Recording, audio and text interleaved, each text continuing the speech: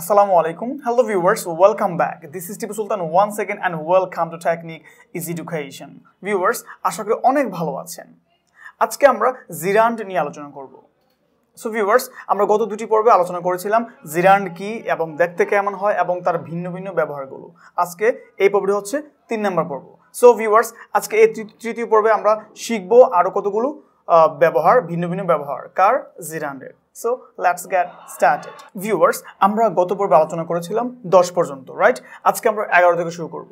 লক্ষ্য করুন কি বলা হয়েছে, যেহেতু আমরা আজকে করব ভেরিয়াস ইউজেস অফ জিরান্ড, তার মানে জিরান্ডের ভিন্ন ভিন্ন যে ব্যবহারগুলো রয়েছে আজকে আমরা এই পর্ব থেকে শিখে নিব। বলা হয়েছে কিছু কিছু ফ্রেজ এর পরে কে বসে, জিরান্ড বসে, রাইট? তার মানে কি বলা হয়েছে, কিছু কিছু ফ্রেজ রয়েছে মানে শব্দগুচ্ছ রয়েছে যাদের উপর কি বসবে, জিরান্ড বসবে, রাইট? এবার প্রশ্ন হচ্ছে জিরান্ড তো আমরা আগে জেনেছিলাম V1 plus ING form, verb plus ING form, যেটা নাউন হিসেবে কাজ করে, রাইট? এবং এই জিরান্ড ভিন্ন ভিন্ন অবস্থা, ভিন্ন ভিন্ন ভাবে বসতে পারে বাক্যের মাঝখানে। তবে এখন কি দেখতে পাচ্ছি, কিছু কিছু ফ্রেজ এর পর, তার মানে আগে দেখে নিব ফ্রেজগুলো কেমন হয়। বলা হয়েছে the art of, the act of, the way of. তার মানে ভিউয়ার্স, যদি আমরা কোথাও এই তিনটি ফ্রেজ দেখতে পাই বা শব্দগুচ্ছ দেখতে পাই, তার মানে the art of, the act of, the way of, right? যখন এগুলো দেখতে পাবো ঠিক সেই ক্ষেত্রে তাদের পর অবশ্যই কি বসাবো আমরা, V1 প্লাস আইএনজি ফর্ম, যাকে আমরা বলছি জিরান্ড ফর্ম, রাইট? তাহলে আমরা কি দেখতে পাচ্ছি, দ্য আর্ট অফ রাইট না হয়ে কি হয়ে গেল, রাইটিং হয়ে গেল, রাইট? তাহলে right plus ING, V1 plus ING, এটা কি জিরান্ড ফর্ম। তাহলে আমরা কি দেখতে পাচ্ছি, the art of writing, right? এটা কি একটি জিরান্ড ফর্ম। আচ্ছা, তারপর এখানে কে আছে, the act of speaking. Viewers, এই দ্য অ্যাক্ট অফ হচ্ছে কি একটি ফ্রেজ বা শব্দগুচ্ছ, তবে তারপর কাকে দেখতে পাচ্ছি, স্পিকিং। কেন? কারণ আমরা জানি এই শব্দগুচ্ছের পর বা এই ফ্রেজগুলোর পর আমরা কি বসাবো, জিরান্ড ফর্ম বসাবো, V1 প্লাস আইএনজি ফর্ম। তাহলে দ্য অ্যাক্ট অফ কি, স্পিক হয়ে যাবে কি speaking, right? The act of speaking, কথা বলার যে একটা অ্যাক্ট রয়েছে, রাইট? তারপর বলা হয়েছে দ্য ওয়ে অফ, তার মানে ভিউয়ার্স যখন দ্য ওয়ে অফ হবে ঠিক সেক্ষেত্রে তারপর কি বসাবো আমরা, জিরান্ড ফর্ম বসাবো। লার্ন থাকলে হয়ে যাবে লার্নিং, রাইট থাকলে হয়ে যাবে রাইটিং, রাইট? তাহলে আমরা কি দেখতে পাচ্ছি, the way of learning, the way of learning, শেখার যে ওয়ে বা পথ বা মাধ্যম বা ধরন রয়েছে, রাইট? তাহলে আমরা কি দেখতে পাচ্ছি, দ্য আর্ট অফ রাইটিং, লেখার একটা আর্ট কৌশল রয়েছে। তারপর দ্য অ্যাক্ট অফ স্পিকিং, কথা বলার যে একটা ধরন রয়েছে। দ্য ওয়ে অফ লার্নিং, শেখার যে একটা ওয়ে রয়েছে। তার মানে ভিউয়ার্স, এই যে দেখতে পাচ্ছি the art of, the act of, the way of, সবগুলো হচ্ছে ফ্রেজ। তার মানে এই ফ্রেজগুলোর পর আমরা কি বসাবো, V1 প্লাস আইএনজি, যাকে আমরা চিনি কিভাবে, কি হিসেবে, জিরান্ড হিসেবে। আশা করি বুঝতে পেরেছেন। তাহলে এই বাক্যে রাইটিং, স্পিকিং অ্যান্ড লার্নিং সবগুলো কি জিরান্ড ফর্ম। এবার ভিউয়ার্স, আমরা চলে যাবো আমাদের পরবর্তী সেকশনে। আমাদের 12 নাম্বার সেকশনে বলা হয়েছে বাক্যে হাউ অ্যাবাউট, হোয়াট অ্যাবাউট থাকলে তাদের পরে কি বসবে বা কি আনবো আমরা, জিরান্ড ফর্ম নিয়ে আসবো, রাইট? এবার প্রশ্ন হচ্ছে বাক্যে কি বলা হয়েছে, হাউ অ্যাবাউট, হোয়াট অ্যাবাউট, এগুলো থাকলে আমরা কি করব, তারপর জিরান্ড ফর্মটি বসাবো, মানে V1 প্লাস আইএনজি ফর্মটি বসাবো। এবার এগুলোর ব্যবহার কেমন হয় লক্ষ্য করুন। বলা হয়েছে হাউ অ্যাবাউট প্লেইং ফুটবল নাও। তাহলে ভিউয়ার্স, এটি কি প্রশ্নবোধক একটি বাক্য। আমরা কি দেখতে পাচ্ছি, হাউ অ্যাবাউট প্লেইং ফুটবল নাও। এখানে আমাদের সূত্র কোনটা, হাউ অ্যাবাউট। বাক্যে যখন হাউ অ্যাবাউট, হোয়াট অ্যাবাউট থাকবে ঠিক সেক্ষেত্রে আমাদের সূত্র হচ্ছে তারপর কি বসবে, V1 প্লাস আইএনজি ফর্ম বসবে, যাকে আমরা জিরান্ড হিসেবে চিনি, রাইট? তাহলে এখানে কে আছে, হাউ অ্যাবাউট। এখানে কি হওয়ার কথা ছিল, প্লে, কিন্তু প্লে না হয় কি হলো, প্লেইং। কেন? কারণ আমাদের সূত্র হচ্ছে হাউ অ্যাবাউট বাক্যে থাকলে তারপর কি হবে, V1 প্লাস আইএনজি ফর্ম হবে। তাহলে how about playing, how about playing football নাও, এখন ফুটবল খেললে কেমন হয়, রাইট? তাহলে এখানে হাউ অ্যাবাউট মানে কি কেমন হয়। তাহলে হাউ অ্যাবাউট প্লেইং ফুটবল নাও, এখন ফুটবল খেললে কেমন হয়। তাহলে ভিউয়ার্স, আমরা কাকে দেখতে পাচ্ছি, হাউ অ্যাবাউট, হোয়াট অ্যাবাউট যখন বাক্যে থাকবে ঠিক সেই ক্ষেত্রে তারপর কি বসবে, V1 প্লাস আইএনজি ফর্ম বসবে সর্বদাই। তারপর আমরা কি বুঝতে পারবো যে হাউ অ্যাবাউট, হোয়াট অ্যাবাউট থাকলে V1 প্লাস আইএনজি ফর্ম মানে হচ্ছে কি জিরান্ড ফর্ম। ভিউয়ার্স, আশা করি বুঝতে পেরেছেন। সো ভিউয়ার্স, আমরা এখন দেখব আমাদের এই সেকশনে কি বলা হয়েছে। আমাদের 13 সেকশনে বলা হয়েছে কিছু ভার্বের সাথে জিরান্ড ব্যবহার করা হয়। তার মানে ভিউয়ার্স, এমন কিছু ভার্ব রয়েছে যাদের পর কি থাকে, জিরান্ড থাকে, রাইট? যেমন আমরা দেখতে পাচ্ছি এখানে একটি ভার্ব আই রিমেম্বার। রিমেম্বার মানে হচ্ছে স্মরণ করা বা মনে করা, রাইট? এটি হচ্ছে আমাদের এই বাক্যের ভার্ব। তবে এই ভার্বটি যদি আমাদের বাক্যে থাকে ঠিক সেক্ষেত্রে আমরা কি করব, তারপর কি বানাবো, জিরান্ড ফর্ম বানাবো বা তৈরি করব। তাহলে জিরান্ড ফর্মটি কেমন হবে, V1 প্লাস আইএনজি ফর্ম। তাহলে I remember seeing the Taj Mahal. Viewers, এবার দেখতে পাচ্ছি কি আছে এখানে, seeing, right? C plus ING form, seeing. প্রশ্ন হচ্ছে এখানে I remember seeing the Taj Mahal, এটা কোন ধরনের স্মরণ করা, রাইট? যখন আপনি একটি জিনিস দেখে চলে আসলেন, ঠিক পরে যখন স্মরণ করলেন, ঠিক সেক্ষেত্রে আপনি এই বাক্যটা ইউজ করতে পারেন যে I remember seeing the Taj Mahal, যেটা দেখা হয়ে গেছে অলরেডি, রাইট? যাকে আপনি মিস করছেন বা স্মরণ করছেন। ঠিক সেক্ষেত্রে যখন আমরা এই বাক্যে দেখবো রিমেম্বার রয়েছে, ঠিক তারপর আমরা কি বসাবো, V1 প্লাস আইএনজি মানে জিরান্ড ফর্মটি বসাবো। তাহলে এখানে কে আছে, সিইং ছিল, সি হয়ে গেল কি আইএনজি ফর্ম, সিইং। তাহলে এটি কোন ফর্মে আছে, জিরান্ড ফর্মে আছে। তাহলে আমরা কি শিখতে পেরেছি, কিছু ভার্ব এর সাথে কি জিরান্ড ব্যবহার করা হয়। তাহলে এখানে ভার্ব আছে কে, রিমেম্বার, তারপর কাকে দেখতে পাচ্ছি, C plus ING form, জিরান্ড form, right? C. আশা করি বুঝতে পেরেছেন। তারপর আমরা দেখতে পাচ্ছি স্টপ। ভিউয়ার্স, স্টপ একটি অন্যতম একটি ভার্ব যেটার ব্যবহার আমরা স্বভাবতই অনেক সময় করে থাকি। তাহলে ভিউয়ার্স, এই স্টপ অর্থ হচ্ছে অফ করে ফেলা, বন্ধ করে ফেলা। তাহলে এই ভার্বটি যখন বাক্যে থাকবে এবং যখন একটি কাজ চলমান বোঝাবে বা প্রোগ্রেসে আছে, রাইট, ইন প্রোগ্রেস, ঠিক সেই ক্ষেত্রে আমরা কি বলবো, স্টপ রাইটিং। তার মানে লেখাটা হচ্ছিল, হঠাৎ করে বলা হলো যে স্টপ রাইটিং, লেখা বন্ধ করো বা অফ করো, ঠিক সেই ক্ষেত্রে আমরা কি করব, স্টপ রাইটিং বলবো। যেমন স্টপ রাইটিং, স্টপ হচ্ছে একটি ভার্ব, তারপর কি আছে, V1 প্লাস আইএনজি ফর্ম, এটি কি জিরান্ড ফর্ম, রাইট?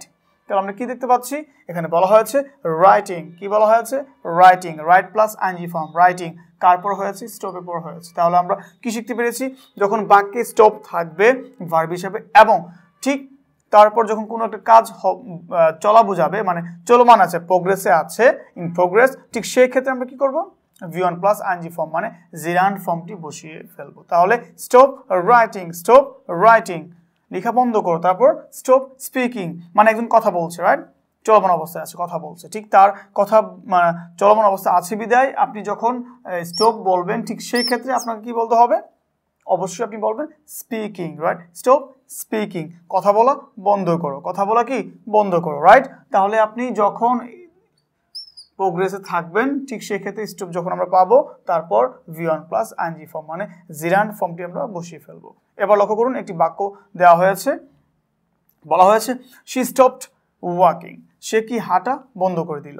তার মানে ভিউয়ার্স, এখানে সে হাঁটছিল, রাইট, একটা চলমান বা গতিসম্পন্ন একটা ব্যাপার ছিল, ঠিক সেক্ষেত্রে হঠাৎ করে কি করলো, সে হাঁটাটা বন্ধ করে দিল বা অফ করে দিল। তাহলে আমরা কি পাচ্ছি, শি স্টপড ওয়াকিং, সে হাঁটা অফ করে ফেললো বা বন্ধ করে দিল, রাইট?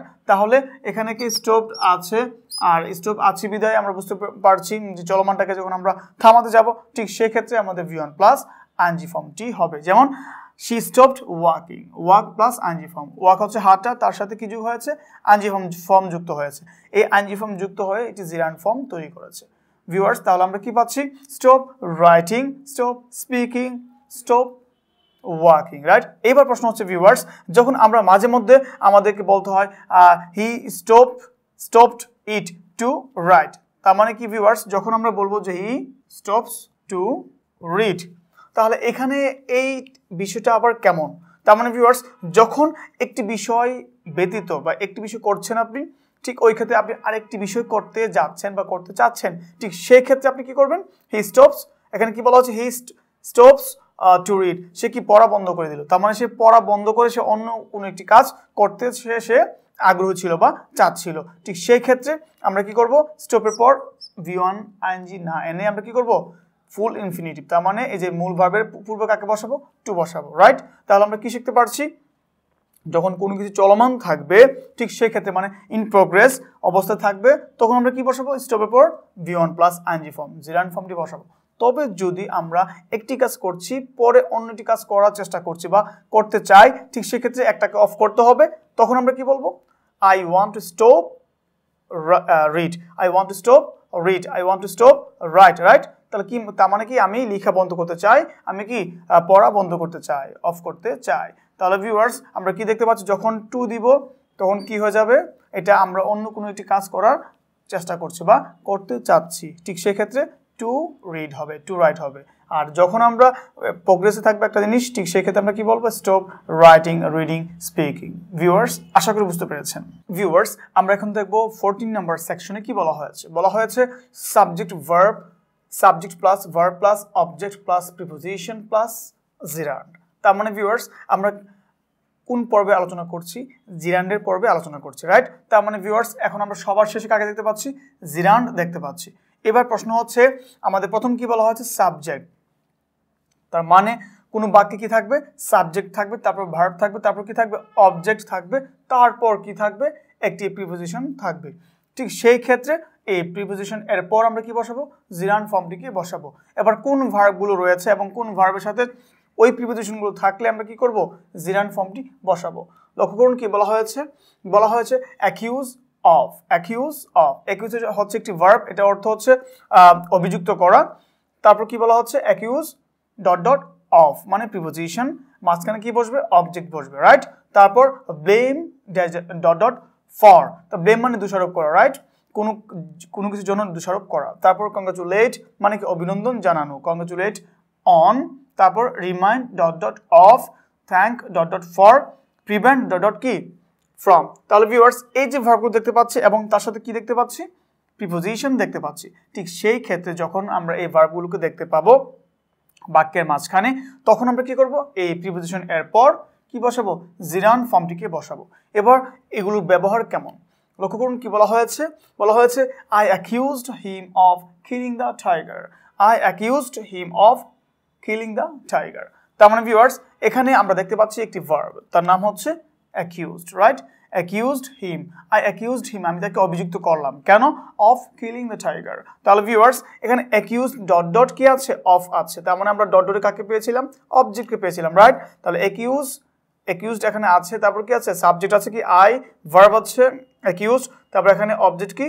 হিম, আর এখানে কি আছে? প্রিপোজিশন। তাহলে কাকে পাচ্ছি? অফকে পাচ্ছি। আর সেই জন্য আমরা কি দেখতে পাচ্ছি? I accused him of killing the tiger. তাহলে এখানে কে আছে? Killing, right? কিল প্রেজেন্ট ফর্ম, তার সাথে কি যুক্ত হয়েছে? আইএনজি ফর্ম যুক্ত হয়েছে, কিলিং হয়েছে। এবার কেন হয়েছে? ইয়েস, এখানে ভার্বটিকে accused of, blame for, congratulate on, remind of, thank for, prevent from, যখন এই ধরনের ভার্ব থাকবে এবং তাদের সাথে কি থাকবে? প্রিপোজিশন থাকবে, ঠিক সেই ক্ষেত্রে আমরা তারপর কি বসাবো? জিরান্ড ফর্মটিকে বসাবো।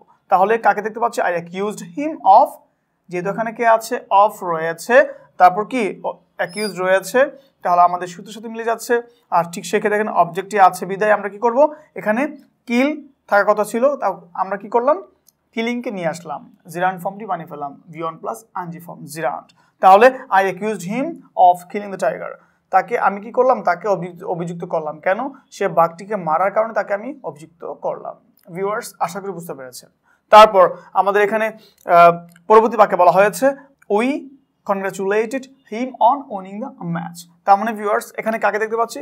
কনগ্রাচুলেটেড। তার মানে কনগ্রাচুলেট মানে হচ্ছে অভিনন্দন জানানো। তাহলে উই কনগ্রাচুলেটেড হিম, তা আমরা কি করলাম? তাকে অভিনন্দন জানালাম, কেন? Him on winning the match. তার মানে ভিউয়ার্স, আমরা কাকে দেখতে পাচ্ছি এখানে? কনগ্রাচুলেটেড, রাইট? তারপর কি? অবজেক্ট হিম, তারপর এখানে কি আছে? Preposition on, right? ঠিক সেই ক্ষেত্রে আমরা দেখতে পাচ্ছি কনগ্রাচুলেটেড হিম অন, তারপর কি? Winning the match. তাহলে এখানে কে আছে? উইন হওয়ার কথা ছিল V1, কিন্তু আমরা কি দেখতে পাচ্ছি? V1 plus ING form, winning, right? তার মানে কি? ঠিক জিরান্ড ফর্ম। ঠিক সেই ক্ষেত্রে আমরা কি দেখতে পাচ্ছি? যখন আমরা বাক্যে সাবজেক্ট প্লাস এই ভার্বগুলো পাবো, তারপর প্রিপোজিশনগুলো পাবো, ঠিক সেই ক্ষেত্রে তারপর কি বসাবো? আমরা উইনিং বসাবো এবং কিলিং বসাবো, কেন? এইগুলো হচ্ছে কি? জিরান্ড ফর্ম। তাহলে যে কোনো ভার্ব যখন থাকবে আমরা কি করব? এই ভার্বগুলোর পর, প্রিপোজিশনগুলোর পর আমরা জিরান্ড ফর্মটি বসিয়ে ফেলবো। তাহলে কোন ভার্বগুলো? Accused of, blame for, congratulate on, remind of, thank for, prevent from, এগুলো যখন থাকবে আমরা কি করব?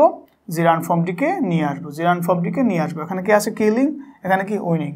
সুতরাং এগুলো হচ্ছে কি? জিরান্ড ফর্ম। ভিউয়ার্স, আশা করি বুঝতে পেরেছেন। সো ভিউয়ার্স, আমরা এই সেকশনে দেখবো যে আমাদের জিরান্ড ফর্মটি কোনভাবে ইউজ করা হচ্ছে।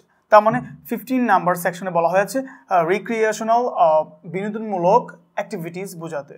তার মানে ভিউয়ার্স রিক্রিয়েশনাল মানে কি বিনোদনমূলক যে বিষয়গুলো রয়েছে কাজকর্মগুলো রয়েছে বা অ্যাক্টিভিটিসগুলো রয়েছে ঠিক সেক্ষেত্রে এগুলো যদি বোঝায় তখন কাম ও গো এর পরে কি হয় জিরান্ড ব্যবহার করা হয় রাইট তার মানে আমরা কি দেখতে পাচ্ছি রিক্রিয়েশনাল মানে অ্যাক্টিভিটিসগুলো তার মানে কি বিনোদনমূলক যে কর্মকাণ্ডগুলো রয়েছে ঠিক ওইখানে যখন আমরা কাম পাবো ভার্ব এবং গো পাবো ভার্ব ঠিক সেক্ষেত্রে তাদের পর কি হবে অবশ্যই V1 প্লাস আইএনজি ফর্ম তার মানে জিরান্ড ফর্মটি হয়ে যাবে এবার দেখতে পাচ্ছি আমাদের এক্সাম্পলগুলোতে কি বলা হয়েছে গো গো কি একটি ভার্ব রাইট গো অর্থ কি যাওয়া রাইট তার মানে হচ্ছে গো ভোটিং ভিউয়ার্স এখানে গো ভোট হতে পারতো রাইট কিন্তু প্রশ্ন হচ্ছে এখানে কে আছে ভোটিং তার মানে কি নৌকা চালনা করা ঠিক সেক্ষেত্রে আমরা কি দেখতে পাচ্ছি বলা হচ্ছে গো ভোটিং তার মানে কি নৌকা চালাতে যাও তারপর কি আছে এখানে গো ড্যান্সিং রাইট তার মানে ভিউয়ার্স ডান্স মানে কি নাচ করা এর প্রশ্ন হচ্ছে এই গোটা এখন কোন অবস্থায় বসেছে বিনোদনমূলক যে কর্মকাণ্ড রয়েছে সেটা করার জন্য এখানে বসেছে রাইট ঠিক সেক্ষেত্রে গো এরপর কি হবে V1 প্লাস আইএনজি ফর্মটি হবে যেমন গো ড্যান্সিং তার মানে কি নাচ করতে যাও রাইট এটিকে একটি বিনোদনমূলক কাজ আর সেই ক্ষেত্রে এই গো এর পর আমরা V1 প্লাস আইএনজি ফর্মটি বসিয়ে ফেললাম তারপর বলা হয়েছে গো ফিশিং মাছ ধরতে যাও ফিশ মানে কি মাছ আর ফিশিং মানে কি মাছ ধরা রাইট ঠিক সেক্ষেত্রে আমরা কি পাচ্ছি গো ফিশিং মাছ ধরতে যাও তাহলে এখানে V1 প্লাস আইএনজি ফর্মটি হয়েছে তারপর কি আছে এখানে গো হান্টিং ভিউয়ার্স হান্ট মানে হচ্ছে শিকার করা ঠিক সেক্ষেত্রে আমরা কি দেখতে পাচ্ছি যেহেতু এটি একটি কি বিনোদনমূলক একটি কাজ ঠিক সেই ক্ষেত্রে আমরা কি দেখতে পাচ্ছি গো এর পর কি হবে V1 প্লাস আইএনজি ফর্মটি হবে যেমন হান্ট প্লাস আইএনজি ফর্ম হান্টিং রাইট তাহলে আমরা কি বলতে পারছি গো হান্টিং শিকারে যাও তারপর কি দেখতে পাচ্ছি বলা হয়েছে গো শপিং রাইট তার মানে ভিউয়ার্স শপ মানে কি কেনাকাটা করা রাইট এখন প্রশ্ন হচ্ছে এখানে কে আছে গো এই জন্য আমরা এখন কি আনবো V1 প্লাস আইএনজি আনবো কেন কারণ গোটা কেন বসেছে বিনোদনমূলক কর্মকাণ্ড বোঝানোর জন্য বসেছে আর সেই জন্য আমরা কি করব V1 প্লাস আইএনজি কে নিয়ে আসবো তাহলে এখানে কে আছে গো স্বপ্ন হয় কি হবে শপিং হবে রাইট তাহলে আমরা কি পাচ্ছি গো ভোটিং গো ড্যান্সিং গো ফিশিং গো হান্টিং গো শপিং রাইট ঠিক এই ক্ষেত্রে সবগুলো কি আমাদের V1 প্লাস আইএনজি ফর্ম তার মানে জিরান্ড ফর্ম বসেছে এবার দেখব কামের পর কিভাবে জিরান্ড ফর্মটি বসে বলা হচ্ছে কাম ড্যান্সিং দিস ইভিনিং এই আজকে সন্ধ্যায় কি করো নাচতে আসো তাহলে ভিউয়ার্স এখানে কাকে দেখতে পাচ্ছি কাম আর কামটি কেন বসেছে ভার্ব হিসেবে বসেছে এবার কাকে দেখতে পাচ্ছি ড্যান্সিং তার V1 plus ING form right এটা কেন বসলো বা কেন এরকম হলো ড্যান্সিং হলো কারণ হচ্ছে এই কাম দ্বারা কি বোঝাচ্ছে বা এই অংশ দ্বারা বোঝাচ্ছে কি বিনোদনমূলক একটি কাজ ঠিক সেই ক্ষেত্রে কাম এবং গোর পর আমরা কি বসাবো V1 প্লাস আইএনজি ফর্ম মানে জিরান্ড ফর্মটি বসাবো তাহলে কাম ড্যান্সিং দিস ইভিনিং রাইট আবার কি বলা হয়েছে কাম প্লেয়িং ফুটবল টুমরো আগামীকাল ফুটবল খেলতে এসো তাহলে ভিউয়ার্স এখানে কি আছে কাম কামের পর কাকে দেখতে পাচ্ছি প্লেয়িং রাইট প্লে হচ্ছে মূল ভার্ব প্রেজেন্ট ফর্ম তার সাথে কি যুক্ত হয়েছে আইএনজি ফর্মটি যুক্ত হয়েছে তাহলে আমরা কি দেখতে পাচ্ছি কাম প্লেয়িং ফুটবল টুমরো আগামীকাল ফুটবল খেলতে আসো সো ভিউয়ার্স আমরা কি শিখতে পেরেছি আমাদের এই সেকশনে বলা হয়েছে রিক্রিয়েশনাল মানে বিনোদনমূলক যে অ্যাক্টিভিটিসগুলো রয়েছে এগুলো যদি বোঝায় বাক্যে ঠিক সেই ক্ষেত্রে কাম আর গো এর পর কি হবে জিরান্ড ফর্মটি হয়ে যাবে go voting go dancing go fishing go hunting go shopping come dancing this evening come playing football tomorrow তাহলে সবগুলো কি পাচ্ছি আমরা এই যে voting dancing fishing hunting shopping আবার dancing playing সবগুলো কি V1 প্লাস আইএনজি ফর্ম তার মানে জিরান্ড ফর্ম ভিউয়ার্স আশা করি বুঝতে পেরেছেন ভিউয়ার্স আমরা এই সেকশনে দেখব যে জিরান্ড এবং ইনফিনিটিভ দেখতে কেমন হয় এবং দুজনের ব্যবহারটাই কিভাবে একরকম হয়ে যায় তার মানে আমাদের এই 16 নাম্বার সেকশনে বলা হয়েছে জিরান্ড এবং ইনফিনিটিভ অনেক সময় একই অর্থে ব্যবহৃত হয় তাহলে ভিউয়ার্স এখন আমরা দেখব ইনফিনিটিভ দেখতে কেমন হয় আর জিরান্ড দেখতে কেমন হয় এবং তারা কিভাবে একই অর্থ বহন করে লক্ষ্য করুন যেহেতু আমরা দুটি সেকশন দেখব জিরান্ড এবং ইনফিনিটিভ আগে আমরা বক্স করে নিয়েছি যেন আমাদের বুঝতে সুবিধা হয় ভিউয়ার্স এই বক্সে বা এই অংশে সবগুলো রয়েছে কি ইনফিনিটিভ আবার এখানে কি রয়েছে সবগুলোই জিরান্ড ফর্ম রাইট প্রশ্ন হচ্ছে এই বাক্যে ইনফিনিটিভ কোনটা আমরা যখন দেখতে পাই যে মূল ভার্বের পূর্বে একটি টু রয়েছে তখন এটাকে বলা হয় কি ফুল ইনফিনিটিভ, রাইট? আমরা জানি ইনফিনিটিভ দুই প্রকার, একটা ভেরি ইনফিনিটিভ আর একটা কি ফুল ইনফিনিটিভ। ঠিক সেই ক্ষেত্রে এখানে কাকে দেখতে পাচ্ছি? মূল ভার্বের পূর্বে কে আছে? টু আছে, এজন্য কি এটা ফুল ইনফিনিটিভ, রাইট? ঠিক এখানে কে আছে? টু ওয়াক, এটা কি ফুল ইনফিনিটিভ। তারপর কে আছে এখানে? টু ড্রিঙ্ক, মূল ভার্ব প্লাস কি টু। তারপর আমরা দেখতে পাচ্ছি টু ফাইন্ড, রাইট? এগুলো হচ্ছে কি আমাদের ইনফিনিটিভ। এবার দেখতে পাচ্ছি যে জিরান্ড এ বাক্যে এই অংশে আছে ওয়াকিং, V1 প্লাস আইএনজি। যখন আমরা V1 প্লাস আইএনজি দেখতে পাই ঠিক সেক্ষেত্রে কি হয়? জিরান্ড হয়। আবার ওয়াকিং, এখানে কে আছে? ড্রিঙ্কিং, তারপর রয়েছে ফাইন্ডিং। সো ভিউয়ার্স, আমরা এই দুটি বক্স বা দুটি কলাম থেকে আমরা শিখতে পেরেছি বা চিনতে পেরেছি ইনফিনিটিভ দেখতে কেমন হয় এবং জিরান্ড দেখতে কেমন হয়। এবার দেখব তাদের অর্থগুলো কিভাবে একরকম হয়ে যাচ্ছে। সো ভিউয়ার্স, আমাদের প্রথম কলামে বলা হয়েছে to walk is good for us, হাঁটা কি আমাদের জন্য ভালো। এখানে কে আছে? Two plus V1, right? মানে এটা কি ইনফিনিটিভ। এবার আমরা কি দেখতে পাচ্ছি? এই পাশে বলা হয়েছে walking is good for us, হাঁটা কি আমাদের জন্য ভালো। তাহলে ভিউয়ার্স, দুটি বাক্যে দেখতে পাচ্ছি একটিতে রয়েছে infinitive full infinitive to plus V1, আবার আরেকটিতে দেখতে পাচ্ছি জিরান V1 plus ING form, right? ঠিক সেই ক্ষেত্রে দুটি অংশের যে অর্থ রয়েছে এই অর্থগুলো প্রায় একই রকম, রাইট? তার মানে কি বলা হচ্ছে? To walk is good for us, হাঁটা আমাদের জন্য ভালো। Walking is good for us, হাঁটা আমাদের জন্য ভালো। তারপর কি বলা হয়েছে? I like to walk here, আমি এখানে হাঁটতে পছন্দ করি, right? I like to walk here, আমি এখানে কি হাঁটতে পছন্দ করি। তারপর কি এখানে কি বলা হয়েছে? আই লাইক ওয়াকিং হিয়ার, আমি এখানে হাঁটতে পছন্দ করি। তাহলে এখানে কি আছে? টু প্লাস V1 মানে হচ্ছে ইনফিনিটিভ, রাইট? ফুল ইনফিনিটিভ। আবার কি আছে এখানে? Walk plus ING form, V1 plus ING form আছে বিধায় কি জিরান্ড ফর্ম। তাহলে ভিউয়ার্স, আমরা কি দেখতে পাচ্ছি? দুটি বাক্যে ইনফিনিটিভ রয়েছে এবং কি জিরান্ড রয়েছে, তবে দুটি অংশের অর্থ কি একই রকম। তারপর দেখতে পাচ্ছি milk is good to drink, milk is good to drink, তার মানে কি দুধ পান করা ভালো, রাইট? তার মানে ভিউয়ার্স, এখানে কি দেখতে পাচ্ছি? Two plus V1 infinitive form, ফুল ইনফিনিটিভ ফর্ম। তারপর কি আছে এখানে? Milk is good for drinking, কি দুধ পান করা ভালো, রাইট? তাহলে ভিউয়ার্স, এখানে ঠিক কি দেখতে পাচ্ছি? টু প্লাস V1 ইনফিনিটিভ, আবার কি V1 প্লাস আইএনজি ফর্ম জিরান, তবে তাদের দুটি বাক্যের অর্থ কি একই রকম। তারপর ভিউয়ার্স, আমাদের সর্বশেষ বাক্যে দেখতে পাচ্ছি বলা হয়েছে to find fault of other is easy, মানে অন্যের দোষ খোঁজা বা ধরা কি সহজ। তার মানে টু ফাইন্ড মানে খোঁজা, রাইট? তাহলে এখানে কি আছে? টু প্লাস V1, এটা কি ইনফিনিটিভ, ফুল ইনফিনিটিভ। তারপর কি দেখতে পাচ্ছি? এখানে বলা হয়েছে finding fault of other is easy, অন্যের দোষ খোঁজা বা অন্যের ফল্ট খোঁজা কি সহজ। তাহলে ভিউয়ার্স, আমরা কি দেখতে পাচ্ছি এখানে? V1 প্লাস আইএনজি ফর্ম, যেটা কি জিরান্ড ফর্ম। তাহলে আমরা এই দুটি বক্স থেকে আমরা শিখতে পেরেছি জিরান্ড এবং ইনফিনিটিভ, অনেকগুলো বাক্য রয়েছে এখানে, আমরা শিখতে পেরেছি জিরান্ড এবং ইনফিনিটিভ এর ব্যবহারগুলো এবং দেখতে পেয়েছি যে এই চারটি কলামে প্রায় সবগুলো অর্থ কি একই রকম। তার মানে জিরান্ড এবং কি ইনফিনিটিভের অর্থ কি একই রকম। তার মানে টু ওয়াক মানে হাঁটা, ওয়াকিং মানে হাঁটা, টু ওয়াক মানে হাঁটা, ওয়াকিং মানে হাঁটা। টু ড্রিঙ্ক মানে কি পান করা, ড্রিঙ্কিং মানে কি পান করা, রাইট? তার মানে টু ফাইন্ড মানে খুঁজে পাওয়া, তারপর কি ফাইন্ডিং মানে খোঁজা। তাহলে ভিউয়ার্স, আমরা কি দেখতে পেয়েছি? আমাদের এই সেকশনে বলা হয়েছিল জিরান্ড এবং ইনফিনিটিভ অনেক সময় একই অর্থে ব্যবহৃত হয়। ঠিক আমরা প্রমাণ করেছি এবং আমরা দেখতে পেয়েছি যে ইনফিনিটিভ এবং জিরান্ড একই অর্থে ব্যবহৃত হচ্ছে প্রত্যেকটি বাক্যে। ভিউয়ার্স, আশা করি ভালোভাবে বুঝতে পেরেছেন। সো ভিউয়ার্স, আজকে আমরা আলোচনা করেছি জিরান্ডের কিছু অংশ, রাইট? তার মানে ভিন্ন ভিন্ন জিরান্ডের ব্যবহার আমরা শিখতে পেরেছি এবং এই ক্লাসগুলো খুবই গুরুত্বপূর্ণ, সবাই মনোযোগ দিয়ে এই ক্লাসগুলো দেখতে হবে, কারণ এই জিরান্ড পার্টটি খুবই ইম্পর্ট্যান্ট প্রত্যেকটি সেকশনের জন্য। সো ভিউয়ার্স, আজকের মতো আমাদের পর্বটি এখানে শেষ করছি। পরবর্তী পর্ব দেখার আমন্ত্রণ জানিয়ে বিদায় জানাচ্ছি। I hope you have been benefited from this episode and thank you very much for watching this video. ভালো থাকুন, আল্লাহ হাফেজ, আসসালামু আলাইকুম।